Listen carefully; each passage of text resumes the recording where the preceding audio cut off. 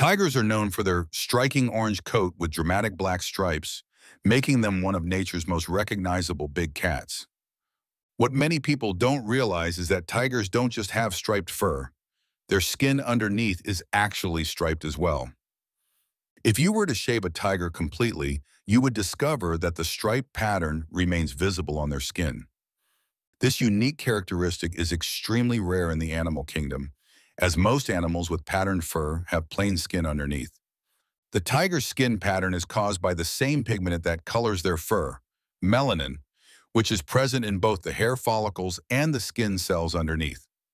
This striped skin pattern is consistent across all tiger subspecies, though the density and arrangement of stripes may vary depending on their habitat. Veterinarians and zoologists have documented this phenomenon during medical procedures when small patches of fur need to be shaved for treatment.